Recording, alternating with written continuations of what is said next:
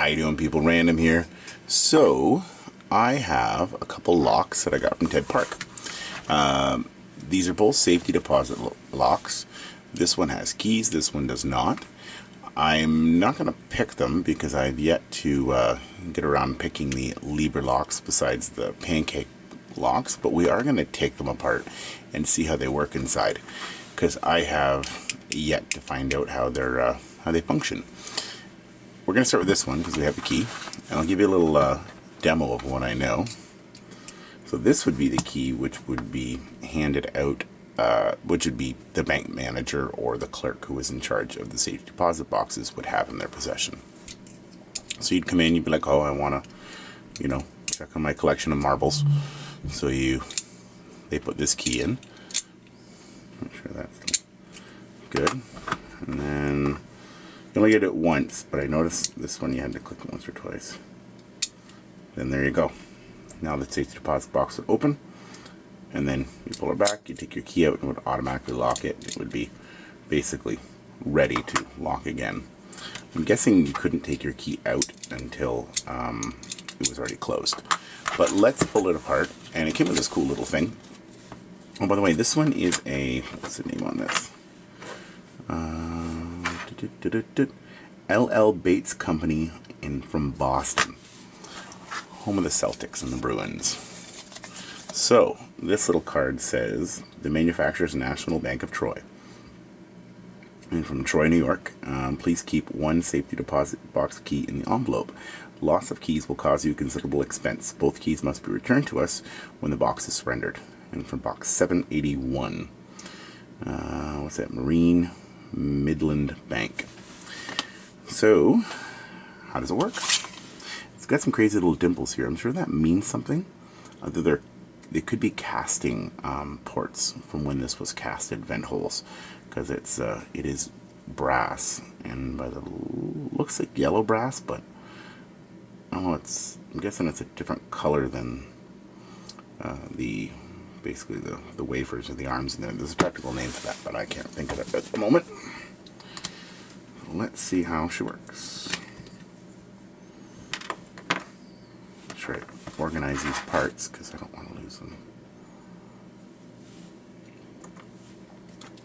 Okay, so there is our lever right here that hits our arm. Now I'm going to put this one in to see if I can actually get it to stay in. Okay.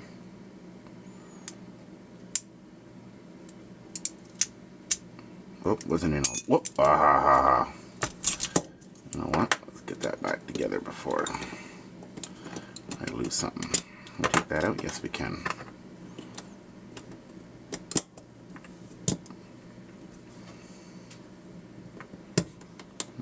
Oh, that one slides.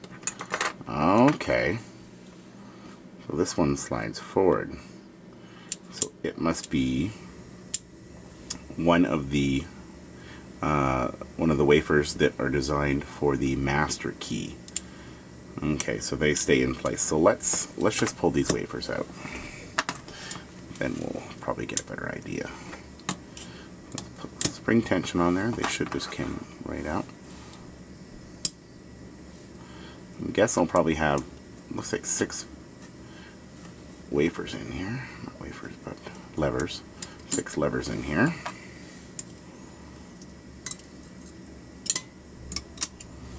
And there's another one with a notch in it. So I'm guessing there's probably 3 of them. 2. Nope, there's only 2, and then the bottom one is basically a slave notch, so it's for the slave key. It's got a little bit of bendy bend in it. And it also, these ones have a different, I'll show you the difference on these actually. That's one of the ones from the slave key, so the operator key, and this one is from the master key. So I'm guessing this little bend in here is what actually allows that to slide forward.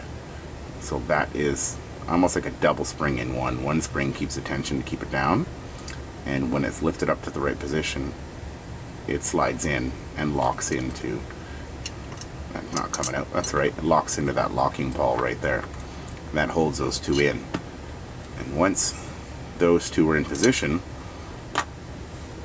you stick your other key in here, which is the operator key, and you'd slide it up and it would hit, and then this would slide back. So very, very cool, very simple design, very ancient design. I have to say, thank you very much, Ted, for sending me this. It's pretty interesting. I'd like to get that out just because I'm nosy. Oh, yeah, it did come out. Okay, so that's not forged in there. That's actually cast in there later on. And I hate to say that that looks like two types of brass. One looks like red brass and one looks like yellow, so. Which they're virtually the same, just a little, one has more copper in it.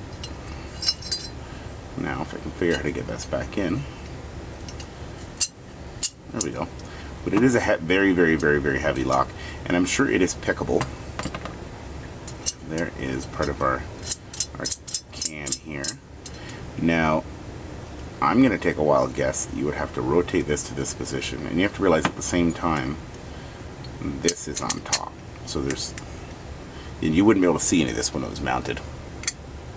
You'd have to ready that position, have a tool that would hold the tensions just slightly on this to hold it back, and then get yourself something like a flag, a long flag, in there, and then be able to turn it. So I think you're, it all depends on what the lowest cut is, which is probably this one right here. And let's see how much you would need.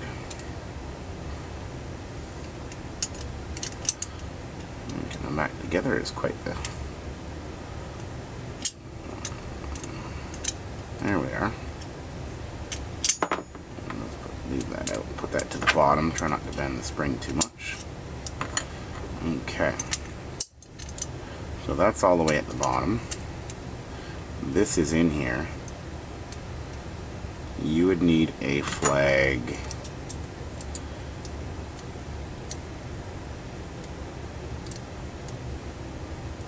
You would need a flag from this point to that point, so that measurement right there is how long. This is a pretty big flag when you think about it. You would almost have to stick your flag in first and then stick your tensioner on there after. But maybe we'll actually take some time and build something that can pick this lock now that I've had it apart and I know what's inside. And if I do get around to it, I will post an update video. So let's keep those in position. We'll move off the side, and you know what, we still got lots of time, so we're going to take apart the other one, and it's a dual key. I bet you it works roughly in the same manner. Keys, they can go over here too. Okay, let's see what we got in here. So one of these has to be the operator, and one of them has to be the master of the bank. Get off slowly, I want any of them flying. Okay. Let's see, we can count the wafers now. I can tell you that the bank's key has 2 fairly thick wafers, and the operator key has 1, 2, 3, 4, 5.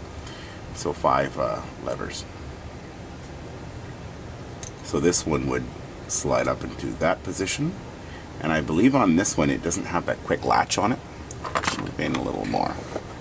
And this one does not have a quick latch on it like the other one does. So you would actually have to rotate that key, hold it in that position with one hand. Oops, we lost a spring. Not a big deal. So you'd have to hold it in that position with your key,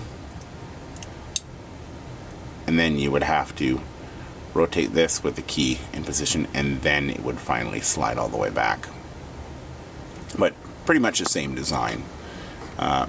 Picking this one, now both those levers are the exactly the same length as far as I can tell, so you wouldn't be too hard to pick the one side.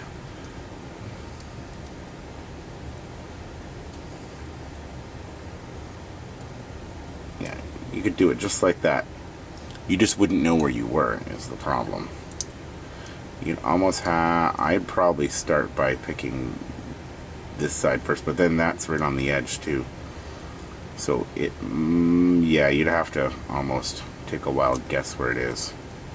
So, either way, I'm probably not going to build picks for this one.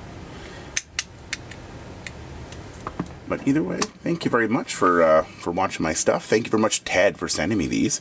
Much appreciated. I've never had a chance to pull apart any bank stuff, and it's kind of a good thing. I like to stay away from knowledge of that sort. But you never know where it could be dangerous. Either way, take care and support your local locksmith.